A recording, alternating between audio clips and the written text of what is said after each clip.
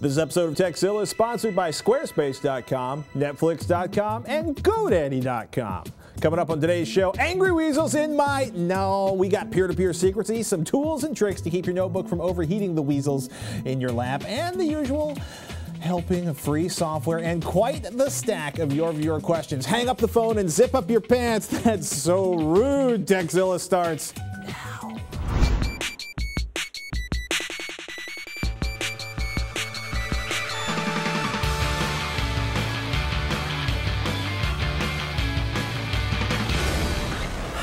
Welcome to TechZilla. I'm Patrick Norton. I'm Veronica Belmont, although according to last week's credit, my name was actually Roger Chang. Why, Roger, you've changed. I know.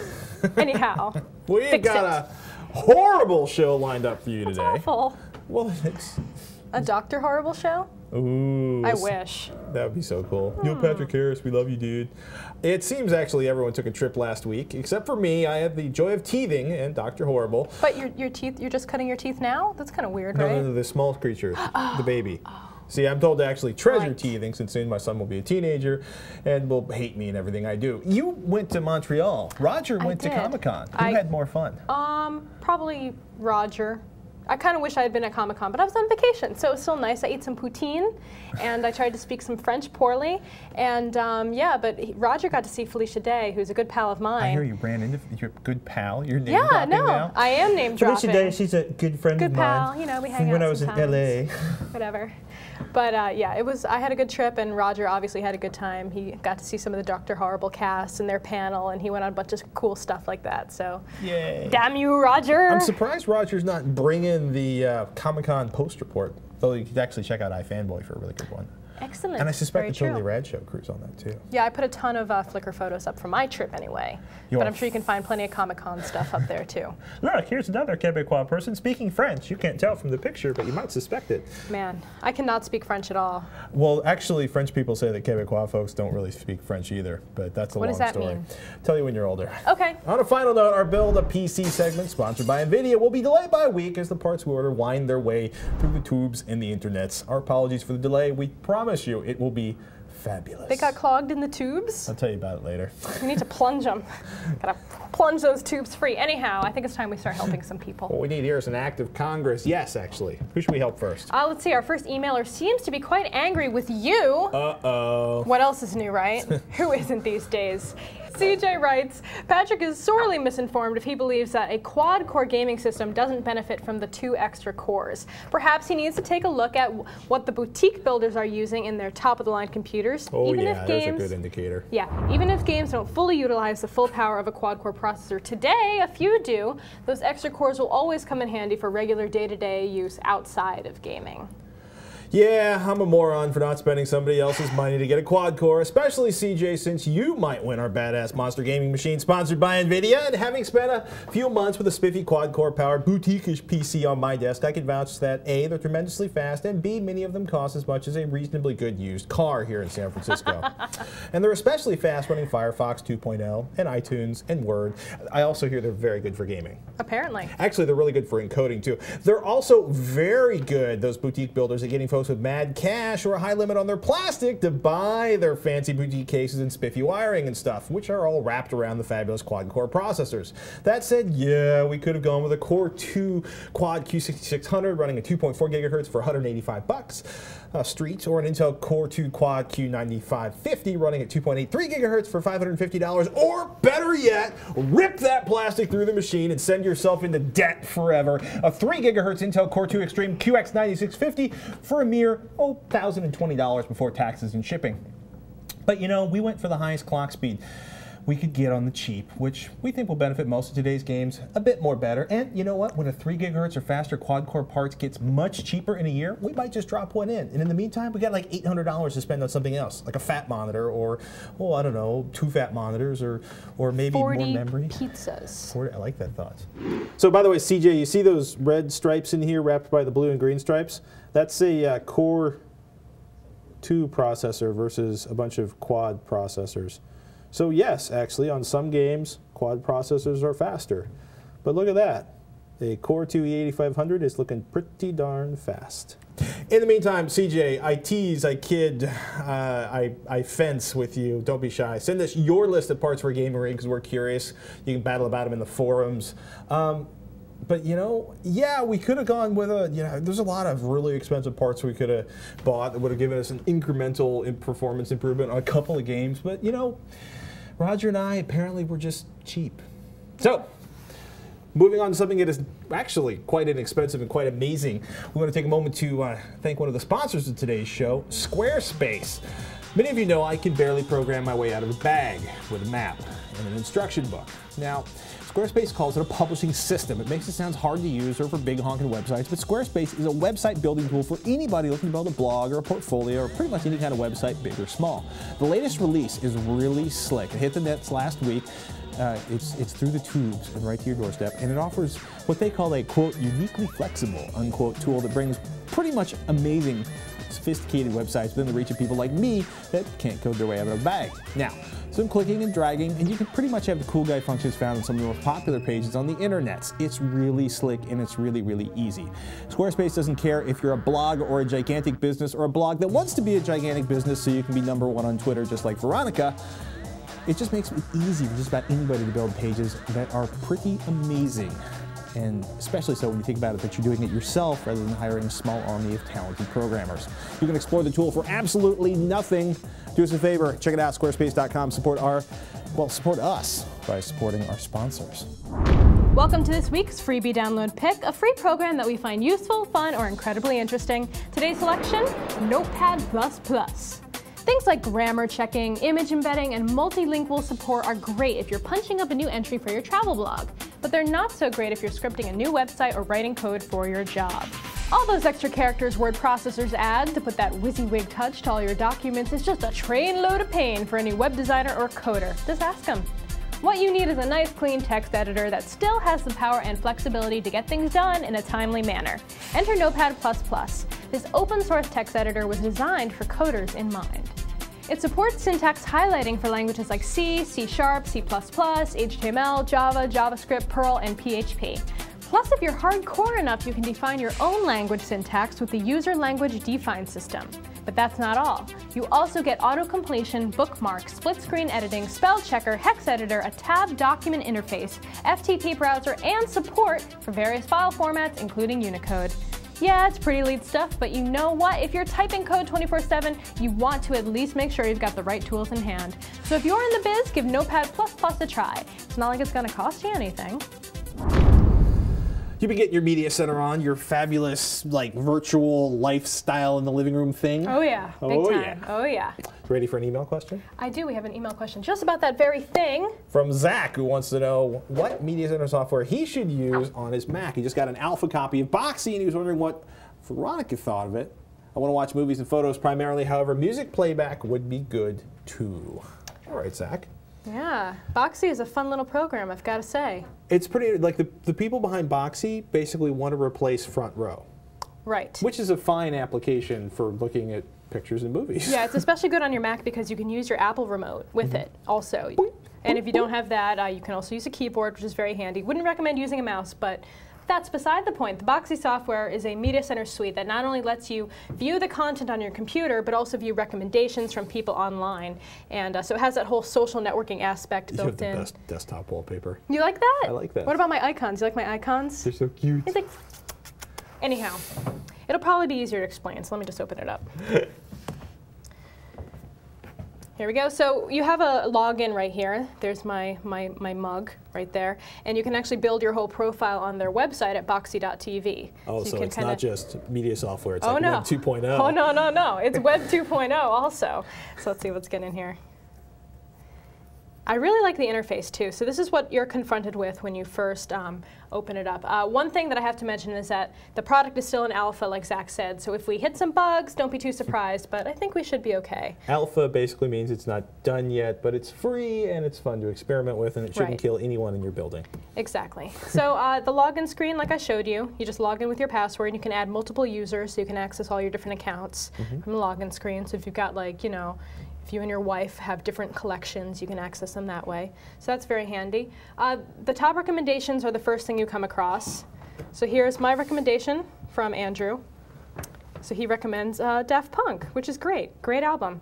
And then below that you can see your friends' activity, all the different media that your friends have been surfing.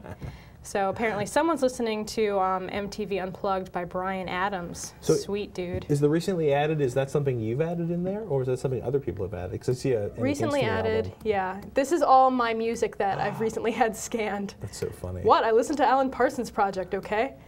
And Against Me rules. It's all alphabetical there for the most part.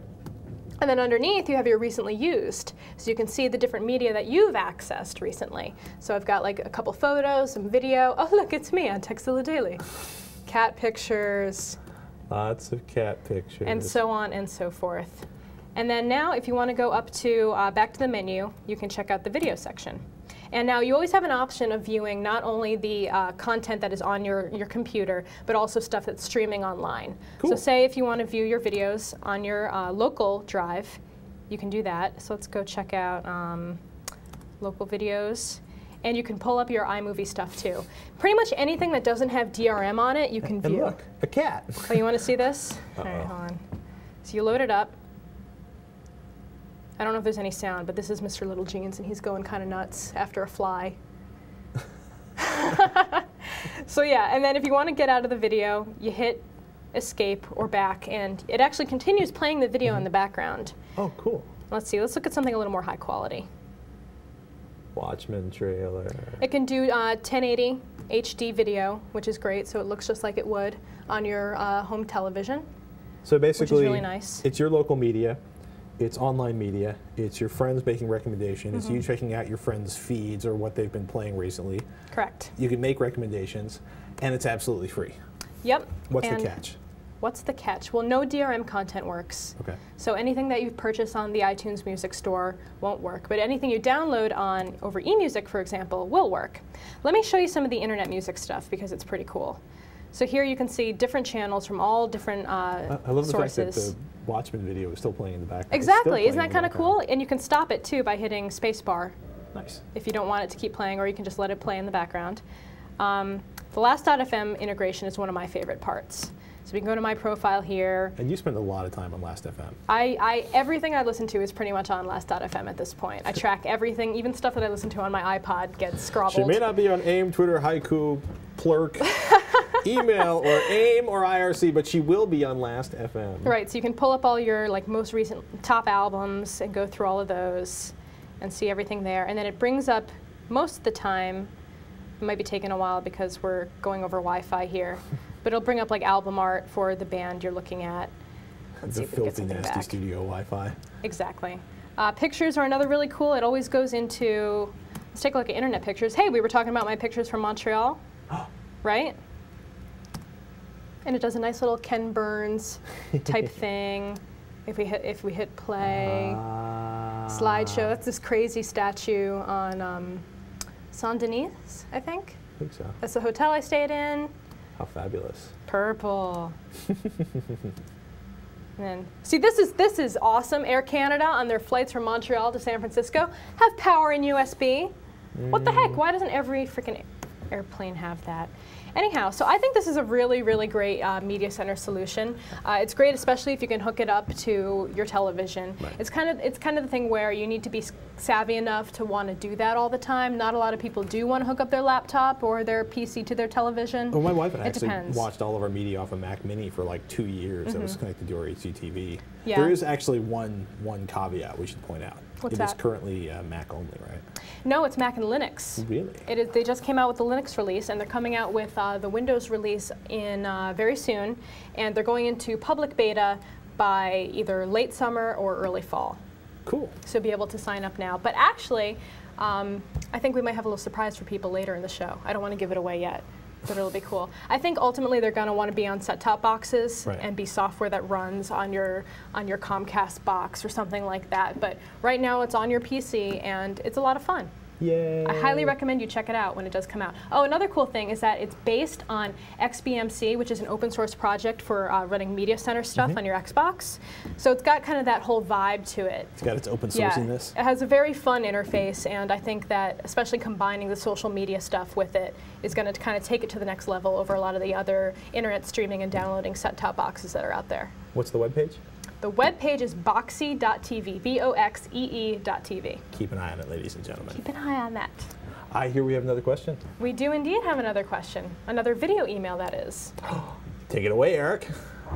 Hey guys, just a quick question for you. Sometimes when I'm on a Skype call, I would like to share some audio or send some audio through the Skype call, and I'm not exactly sure how to do it or if it's even possible. Can you guys help me out? Thanks. So to clarify, Eric would like to know if it's possible to pipe audio through a Skype call so that the person you're talking to can hear it. Is that possible? Sure. Sometimes There's got to be a way, right? Yeah, well, actually, it's something to be careful about, because sometimes if the stereo mixer in your audio properties in Windows is turned on, or in some, depending on whether it's like a third-party application or the regular Windows sound settings, you can actually have everything mixed together, which can be really embarrassing if you're, say, watching something naughty while you're having a Skype call with your mom. What are you insinuating? Who does Not that? you. Someone I know. Tell us the story. No, I'm not telling this Tell us the story. because he might find out and then he'll kill me and bury me someplace cold and dangerous. In any case, it's definitely not Roger. You can try enabling the stereo mixer in the record section of your audio properties in Windows. The audio is going to sound like crud. Really? Why? Even if it's coming from your computer? Well, it's going from your computer into Skype, through the internets to your friend's Skype, which basically... Oh, but people are so used to like crap streaming internet radio at this point. Who cares, right? Yeah. I mean, Last.fm and Pandora, I mean... True. But I'm just pointing out that, you know, if you think you're going to have like the disco mix party going on while you talk to your bud, it's, you know, not going to, it's going to basically going to be this sort of compressed, squeezed streaming audio lifestyle. I know that it has to be possible, because on our Warcraft Ventrilo server, one of our guys actually does have a separate music account that he pipes in music, so when we're raiding and stuff, we have like a little soundtrack going on. Well, there are a whole bunch of third-party applications, some of which are actually still being actively maintained and sold out there, so we'll put a couple links up on the website. OS X, we haven't had as much luck with that. What about Audio Hijack Pro? Yeah. Or Soundflower? Is that Audio another one that Hijack might do that? Pro is, you know what, we'll play around with Audio Hijack Pro again. I wasn't happy with what I did last time, but Audio Hijack Pro hates me. It's a wonderful program, it just doesn't like me. Oh, I have a lot of luck with that actually, because I use that for podcasting, for taking Tom's audio for Sword and Laser off Skype and into, I record it all through Audio Hijack. That's our science pod. It's a science fiction fantasy podcast, all right? It's not a science podcast. Well, I was trying to say science fiction. But well, anyway, it's completely nerdy and awesome. Hard. But so we use Audio Hijack, and it takes sound from one source to another source within your computer. It kind of routes your sound card stuff, I think. Yeah, it's pretty cool. Basically allows you to tap into the audio stream. Rogue Amoeba makes Audio Hijack Pro. You definitely check it in, and we'll put the links to those plugins up on the website. Now, if you want to get your 15 seconds of internet fame, send us a video. All you need to do is record yourself in front of a video, asking a question no longer than 15 seconds, then upload them to YouTube and email us with the link with video question in the subject line, and no attachments. We'll not even look at them. We will discard them immediately into the ether. She just gave me the hand. And as an added incentive, I'll be giving away Boxee invites to 25 people at random who email us with video mail questions that follow the rules I just mentioned. So don't be shy, send us your video emails, and you might get yourself a Boxee invite. Ooh, I told you that was a super secret surprise, didn't I? Super secret surprise. They hooked us up with that so you guys can get into the alpha. It's going to be awesome. Now it's time to thank one of our sponsors, GoDaddy.com. Web hosting from GoDaddy.com includes 99.9% uptime, 24/7 support, and free access to Hosting Connection, the place to install over 30 free applications sure to help you get the most from your hosting plan and website. Transfer your domain to GoDaddy for as little as $6.99 and get a free 1-year extension plus guaranteed renewal pricing. GoDaddy.com makes transferring easy and offers loads of extras, including hosting, a 5-page site builder, complete email, total DNS control, and much more. All for as low as $6.99. What are you waiting for? Plus, enter code TEK2, that's TEK2, when you check out and save an additional $5 off any order of $30. Some restrictions apply. See site for details. Get your piece of the internet at GoDaddy.com. Support us by supporting them. Looks like it's time for another website we just can't get enough of. A website that we just can't stay away from because it's too useful, too funny, or just too darn irresistible.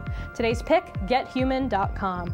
I have to say, this is probably both the crappiest looking and also one of the most useful websites we've talked about on this show. GetHuman allows you to do just that. Figure out which combination of phone buttons will connect you to an actual living, breathing person that can answer your questions. Despite the spammy looking front page, navigation is actually very easy. Either type in the company whose phone robot you're seeking to circumvent, or click on the letter it begins with from the list below. Not only will you find the correct sequence to use, like hitting pound, 0, or just waiting, you can also see the consumer rating and customer service number. Clicking on the link for the company brings you to a page where you can rate your experience calling in on the helpline and see what other people have written before you. Rating guidelines include, was the agent understandable? How long did you wait on the line before you got a person? And a few other little added gems there. So if you're sick of playing the waiting game when you're on the phone with customer service, GetHuman should be your first stop before you make the call. All right, you ready for some more questions, my friend? I'm ready. Bring them. The next cry for help comes from James in the British Isles. James writes, it's become quite clear that the government are teaming up with ISPs in order to punish anyone caught using file-sharing programs. I'm worried about what information can be discovered. If the government can detect torrent packets, what can others find while snooping around?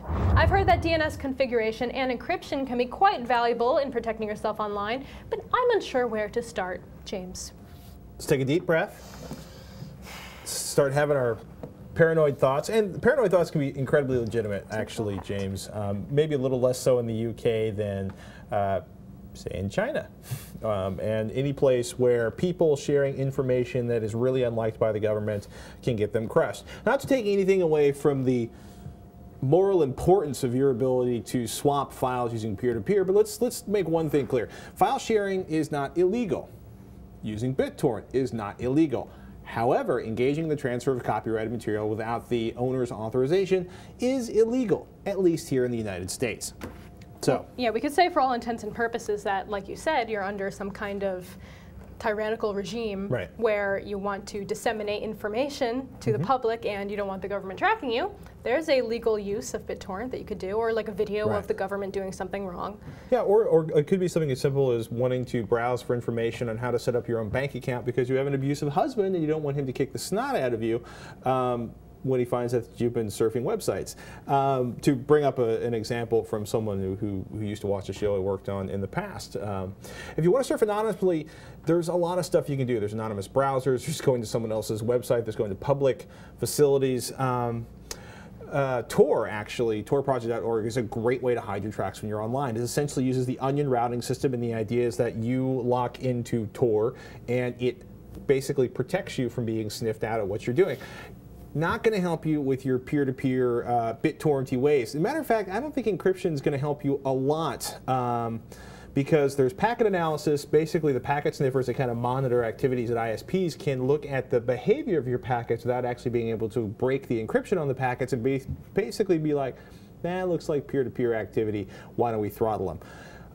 More importantly, the whole point of peer-to-peer is bringing usually a bunch of strangers together to allow them to swap files, which basically means eventually a narc's going to find their way in and blow the whistle on your activities. So, what can you do? You can use private, peer-to-peer sharing networks. You can get together a bunch of friends and only, meet in private areas. And that way, actually, when, the government kicks in the door and disappears you all, it's much simpler because they can disappear you all out of a single room at once. If you want to talk about DNS stuff, DNS configuration, and how it impacts security, I would go straight to doxpara.com, which is Dan Kaminsky's website, who has forgotten more about DNS than anybody on the planet has ever remembered, and it's a really cool website. He's the guy who actually came up with the recent, basically opened up the fact that there are some pretty gnarly things going on with the way DNS is currently configured. OpenDNS is definitely worth checking out, period, but we'll talk about that on another show.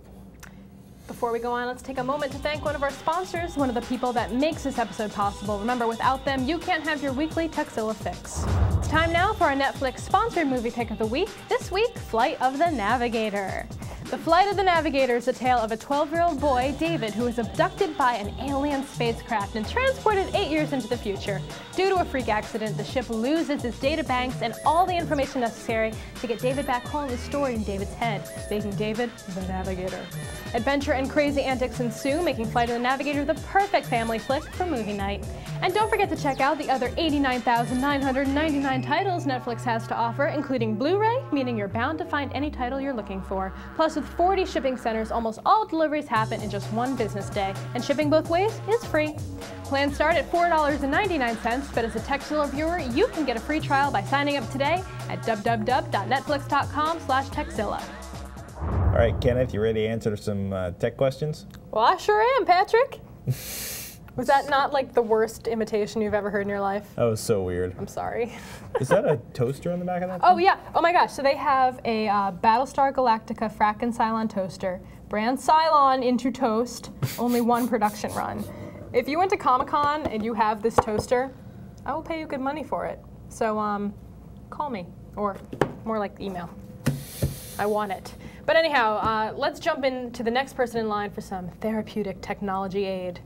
Daniel writes, hey guys, I have a question. I need to get myself a new motherboard with full PCI Express. I want 16 lanes. My current one only supports up to 8 lanes of video goodness. So when I replace my motherboard, I plan to upgrade my processor too. And is there any way to replace without having to reinstall my operating system? Thanks, love the show. Keep up the good work. Why, thank you, Daniel. So, there's a boneheaded simple way to do this. It might not actually work. Just swap out the parts and restart your machine. One of two things is going to happen. It's going to start and it's going to go, I found all this new hardware. Give me the drivers, please. Or you're going to get a big black space with nothing going on because the operating system went into some sort of kernel panic of joy and just refuses to ever boot again unless you swap in all your old parts. So, 1, this is important, back up your files. 2, swap them out and see if it works. 3, make sure you download all the drivers to a USB thumb drive or burn into a disk before you potentially disable the functionality of your motherboard. And you're almost invariably, with that many parts, the motherboard and the processor are going to have to reactivate your Windows installation. And of course, there's also going to be a CRUD-filled registry because all your hardware entries and drivers are still there all over the place. And of course, you've got all your old software and just the usual bit rot. So maybe you might want to think about reinstalling your operating system. And another option is to use something like PC Mover, LapLink, we love them. But you're going to have to do a new installation of the operating system first in a new partition and then transfer from the old partition to the new. You know what? Trust us. The best thing to do, this is a wonderful opportunity to give Windows a clean, fresh start. Just get your end light on, that sounds nice. Slipstream that installation, and just make everything clean and new, because bit rot just sucks. And basically what you're talking about doing is cramming a bunch more stuff on top of a system that's probably could use a little bit of cleanliness. It makes it sound like you're putting like clean sheets just fresh out of the dryer onto your bed for the first time and snuggling up all nice and cozy. That's kind of like what a clean OS install is like. Trust me, she speaks truth. One more question? I think one more question would be good. All right, this last question comes from Xander. His parents must have been a Buffy fan. You think? I like names that begin with X. Xavier? Yeah. I just like them. I just think they're cool. Good to know. Anyhow, exactly what options do us laptop owners have when it comes to keeping our cool, besides moving to a colder area? I heard about something called laptop cooling stands, but how well do these function? Xander. Well, if you own a MacBook Pro or a MacBook and you find yourself melting, possibly the simplest and most effective thing you can do to help keep the heat down is to basically put a pen, pencil, or makeup brush underneath it and get some air in between the bottom of the notebook and your tabletop. This, of course, will not help a lot with your lap. Yeah, there's a few different options that you can actually purchase that will protect your thighs, too. Because, you know, not only your thighs are going to get hot when you're sitting there with a hot laptop on it all day. Right, Pat? Speaking of weasels in my pants, Sorry. The Belkin laptop cooling stand, it can sit on your lap or on a table, and the single fan will help keep the temperature down, and it powers directly from the USB port right on your laptop. So that's nice. It'll run you about $30 too. It's better than nothing. Yeah, it's also going to cost you some battery life because it's spinning those fans, but if yeah, it's kind of circular, isn't it? Yeah. Well, if you don't, but the other thing is, like, you know, you can turn the power down, you can outrun movies, you can turn the brightness down. You can, like, put your jacket on your lap and then your notebook, but you know. No, and I wouldn't put a jacket on because the jacket would insulate the heat even more. Sometimes I care less about frying my notebook than I do about not frying my body. Okay, anyhow, and Antec also has a series of notebook coolers, and they're a little more suited for laptops of all sizes. The last Belkin one is kind of more for like 15 inches and under, and the Antec one can handle like, you know, 17-inch and up, but they'll kind of like overlap off the side of the thing. And that has 2 fans, and it's a little more ventilated also, so you can, what? No, I'm thinking about repurposing these sort of radiator cooling fins that are designed for basically for like race vehicles. Yeah. Into something you could sort of put. It's just, you know, one, it's frustrating. Yeah, like a. You know, it's, let me just let this go. But the idea is like basically putting cooling fins underneath your notebook. You should build that on system. It's a strong possibility. That would be really cool. The only I'd like downside to have that. then is like you'd have to make it folding or something, or you'd end up with like a 3-inch high notebook. Yeah, well, whatever. And I have one that I use at home and at the office. It's the Griffin elevator, and that doesn't have any fans or anything, but it keeps it nice and elevated off the table, so you get more air circulating. Right. And so that's nice. You didn't mention if you have a Mac or a PC, Xander, but if you're on an Apple notebook like one of these, I suggest installing SMC Fan Control. This is a great little app. Do you want to use it to jack the fans up to cool the notebook, or to jack the fans down so you can actually hear what you're typing? Jack the fans up. To cool the notebook. Always with the jacking of the fans up. It actually makes the fans rotate faster, so you get a higher RPM, up to 6,000. And so you can control them independently. If you feel like you're going to be working more, or if you feel like it's getting hot, you crank them up, and you can see the little temperature gauge right there in the app. And I've been using that one for years, and it's amazing. It's kind of satisfying. Yeah, I haven't found a good Windows counterpart yet for that, so if anyone out there knows of one, please write in and let us know so we can tell Xander. Techzilla.com, actually Techzilla at revision3.com is the email address for that. Yeah, now I'm like thinking like what would be, you know what, I'm just gonna let this go. But just about anything that gets airspace in between the bottom of your notebook and your body or the desk will help. We live, we love, we learn from your questions. Do us a favor, email us Techzilla at revision3.com. Check out product reviews, how-tos. You ask us, we'll do it. And thank you for all of your ideas for events we should hit. Why doesn't 2,000 or 2,000 of you email us and tell us of your decided need for Roger and I to attend SEMA, the Specialty Equipment Manufacturers, Market Association, which is basically the biggest car show on the planet. Oh, jeez. There's really no good reason for you to go to that. No. That is not in our wheelhouse at all. Nope. But it'd be nice if they asked. I'm going to Leipzig. Oh, man. You're going to be like Passport with and TGS. Yeah, I'm going to be sleepless, basically. Yeah, so send us in your emails and video questions. And she never had a time zone or a biological circadian rhythm again. Yeah, I'm just going to be like some kind of weird, cracked out, like twitching, like twitchy monster that just comes in here like, where am I? What show am I doing? Twitch. What day is it? Even better than Veronica, sleepless and out of her mind, is a video question, because we want to see your pearly whites on screen. Remember, upload them to YouTube and send us the link. No attachments, please, because it's hard on our email servers, and the IT guys yell at us that we have to buy them beer or they'll make the show disappear. Actually, they've never threatened us, but we kind of buy them beer anyway. They threatened me. It's good to keep your IT people. They threatened me one time. They did? I haven't told anyone. Oh, after that thing. Yeah. Don't forget to catch Wine Library Reserve this week. Gary Vaynerchuk gives us a short course in 3 gigondas wines worth exploring if you can handle the euro. If you fancy yourself a wine connoisseur, you definitely owe it to yourself to check out the latest Wine Library Reserve. And as always, you can visit our forums at revision3.com/forum, where I think a thread is starting right now on the Veronica incident. Very shocking. Very, very shocking. More details on the site. Thank you guys so much for watching. Until next time, you've been watching Techzilla. I'm Patrick Norton. I'm Veronica Belmont.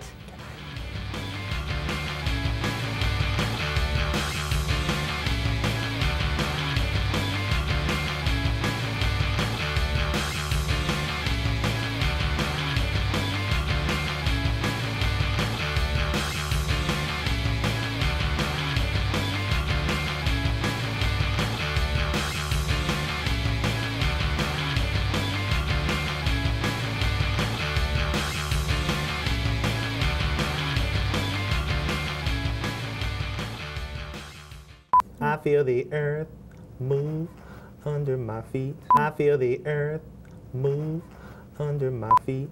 Somewhere out there, beneath the pale moonlight. Thanks so much for watching, guys. She's Veronica Belmont. I'm Veronica Belmont. It didn't work. Someone's thinking of me. It's so your eyes get a little bigger when you do that. Tonight. We got capture and speed going, guys. We're starting on your camera.